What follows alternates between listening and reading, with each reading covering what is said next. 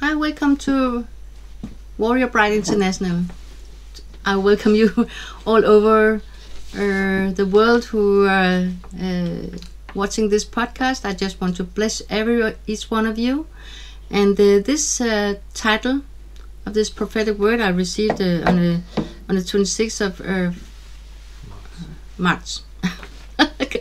I had to have help because sometimes when I only write the numbers, I just have to like counting which month it is. But anyway, this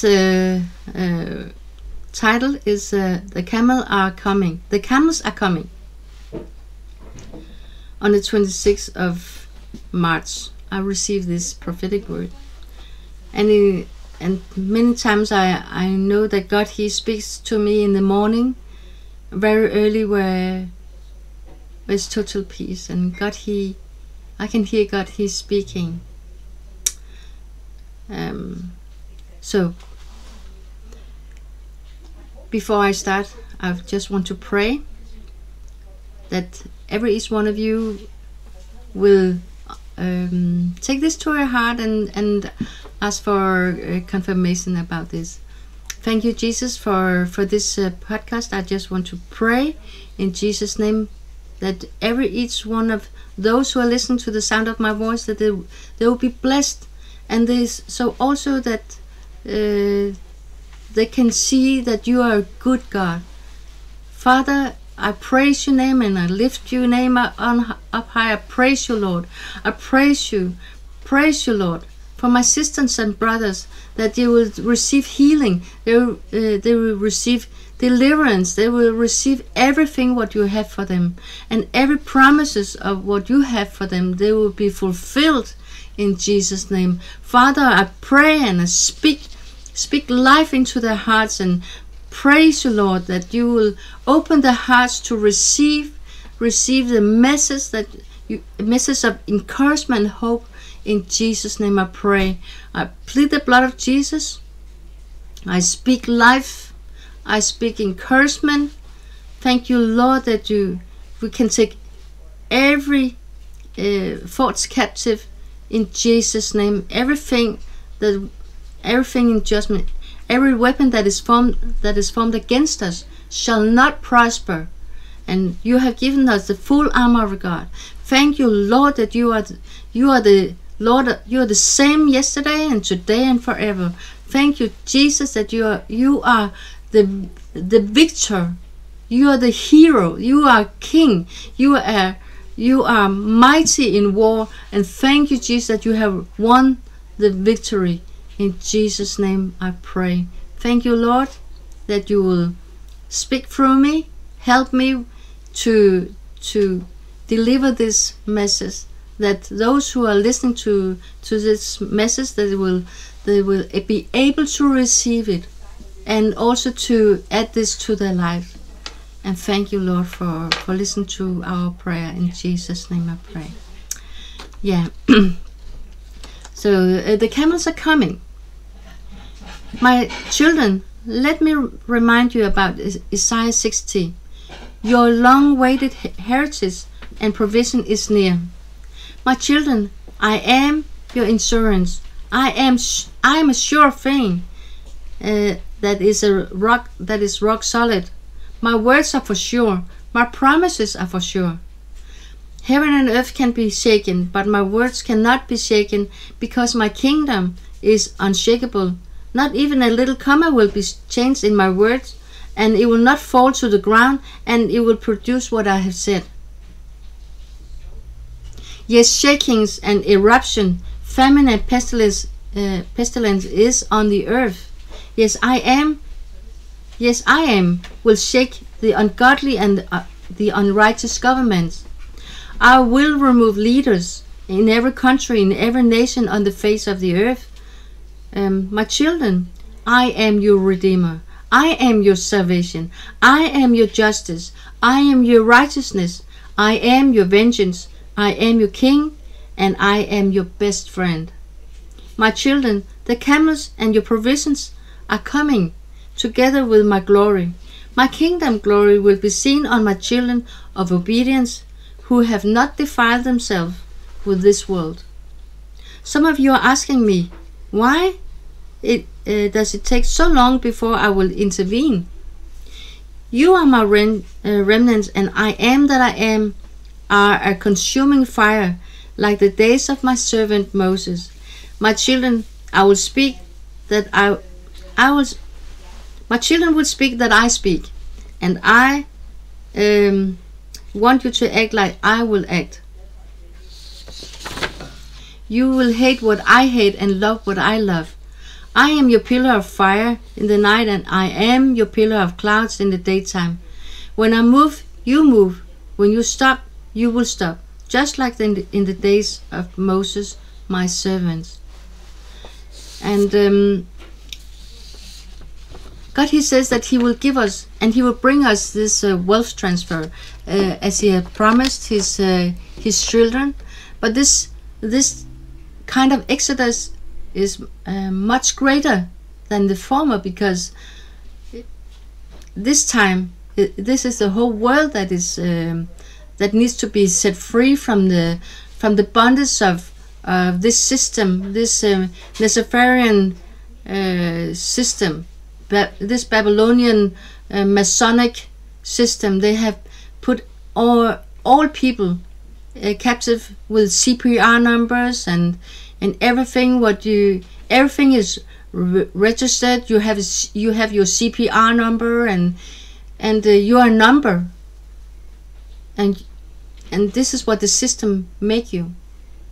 But God says that he will deliver you, and because this system is created, they are creating the debt on you. So you have to go to work and slave for the system. But God, he says that he will set you free from the bondage, and he will set his children free. And how will he do this? He will give us the silver and the gold, because God, he says that the silver and gold is mine. And the Proverbs 13 says that the wealth of the sinners is stored up for the righteous. So this great exodus that is coming, it will come in the near future. And I believe if you are following Bo Polney from United States, and I think he's really anointed to be the sons of Issachar, because the sons of Issachar knows the time and the season in God's timing, and we, as the children of God, we have to know God's timing. Otherwise we will miss the appointed time. God, he says the camels are coming. Camels are the picture of provision. In the times of Abraham and Noah, and also when you read the Old Testament, you can see the camels. But still, camels today are still the symbol of provision, because I know in the Arab countries they're still what do you call they transport the things on the camels. Camels are a picture of provision, and God, he will provide for you. I have experienced in my own life that God, he will provide in the most impossible situation. One night or one winter or December, when when our children, they were small, we just moved into a big house together with Søren's, my husband's family, and we had no money, nothing. It costs a lot when you move into a new place, and it costs a lot of money, and we didn't have any money for the food or for the winter. So my husband and I, we start to pray that God, he would provide the food for us. So we asked God, him to provide the food for us for the winter and the Christmas, and one night somebody knocked at our door, and we saw some sisters from Aglow at that time. It is many years ago. I think it was in 90. It was in 93.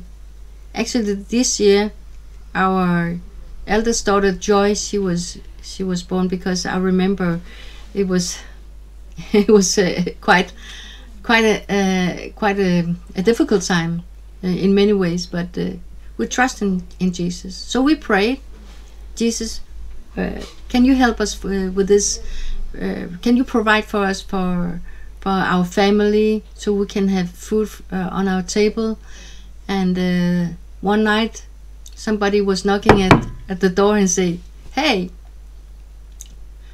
is that you, Mette?" And it was two sisters. They came to our door and said, "We felt that we should drive into your house. And what are you doing here, Mette?" And we told them that we just moved into this house, and a lot of things. And they say, it's Christmas, and every year we have these packages, big boxes of food. It was just amazing, because before these two sisters came, my sister-in-law, or I say my sister-in-law, she said, she was like mocking us, and I said, I'll pray to God. I've been praying to God that I will receive red flowers, because you will know when we will receive this food, that it is God who has sent this. So I told this before these two sisters came to our door. So these two sisters, they came, and they came with a big box of food, and it was really awesome. And before they went out, and one of the sisters in the Lord, she said, "Hey, by the way, Mette, I have something for you." And there was a big box of red flowers, and it was so significant. It was a miracle, and God, He can provide in the most difficult situations. So I just want to encourage you with this testimony that God, He hears your prayer. And everything what you experience, that maybe sometimes you feel that God, do you listening? Are you listening, God? He is listening. God, He have heard your prayers. He lives inside of you, those who believe in Jesus. You, my brothers and sisters, you will be assured of, when you ask God for something, He will always answer. And one thing I have also learned during the time is that no is also an answer. So, but I would say God, He can provide for us, and when it comes to the need, everything, because God, He is our provider. He is our Redeemer. He is our salvation. He is our justice. He is our provider, and He is a Father, and He is our best friend. And this is what He is, and He is much more. He's more than enough. So I have been living, I don't know how many years with Jesus. Yes, I received Jesus in 1989. I got born again in that year, and I've never been disappointed. Never. I could give God everything. And of course it is sometimes difficult to walk with Jesus, and you have to learn a lot of things. But no matter what, God, He's still faithful, and He's faithful to you and me. When we put our trust in Him, and we are not leaning on our own understanding, and we put all our trust in Him, He will provide. He is what He says He is. I am that I am. He is a consuming fire. He's holy. But know this, that He cares for you. Even the smallest thing. Even the smallest thing. one day I was working, and I was working as a healthcare, and I was just thinking. I had this in my thought. I wish I had more hours, so I could earn more. So my company, they called me and said, "Hey, Mette, can you take 8 more hours on that day?" So actually, I have like 12 hours I work in that day, but it was okay. Before I was thinking of asking God to give me more hours, they called me before I could even say it. So you see, God, He knows our thoughts and what is inside of us. He can provide, and I would say in Psalm 139, it's a perfect psalm to read if you are not sure of what you are in Jesus and what you're worth. God, He sees your worth before He have known you before you were born. He have counted all your days, and He have seen everything. So read. I will recommend you to read Psalm 139 over and over and over again until you will see that it will build a faith in you that you're born because you're worth being loved. You're worth being loved because you're wonderful made. God, He says in His own word, you're wonderful made. Even though you feel many times maybe you feel insecure and you feel ugly or many things, that negative thoughts that you're thinking. I've been thinking that too. That's why I can share my experience about this. But God, I know that in the beginning of my walk, I was so insecure. I have no confidence. But God, He gave me first confidence in Him, and He said to me, "Learn about me." And how will I learn about God's nature and character? It's by reading the Word of God. So I can always point back to the Word of God, and it will bless you. It will bless you. Just let Him in, and give Him also a chance to work inside your heart, because like I said, it's a heart posture, and He will help you to forgive if you have any grudge against anyone, or if you have unforgiveness, or I have experienced many times when I have something in my heart that God, He can say, "Mette, you have this against, or you have sinned," and I know my conscience, I'm in my spirit that I have to give this to God, and if there's something I have to repent from, speak to God and say, I repent from my sin, my pride, or anything.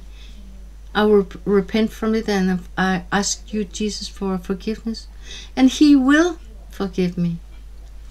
So there's a way out of in the most impossible situations. So I'll pray. I just end this because the provision is coming.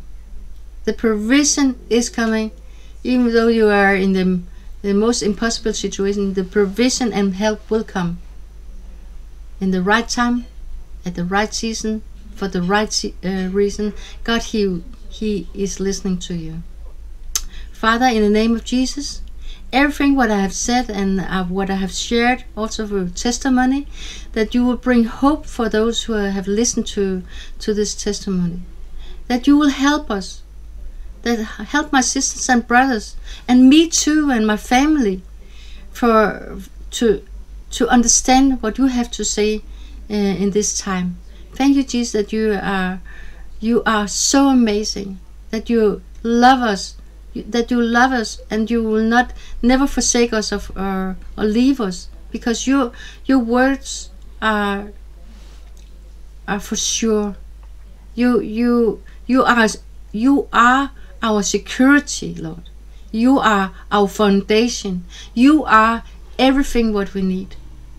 And may you fill everything in our lives, and we will be less. Thank you, Jesus, that you take all the glory. Take all the glory for yourself. In Jesus' name I pray. And thank you, Jesus, for the fellowship. And if you have any prayer requests, just write to me, and I'll pray for you.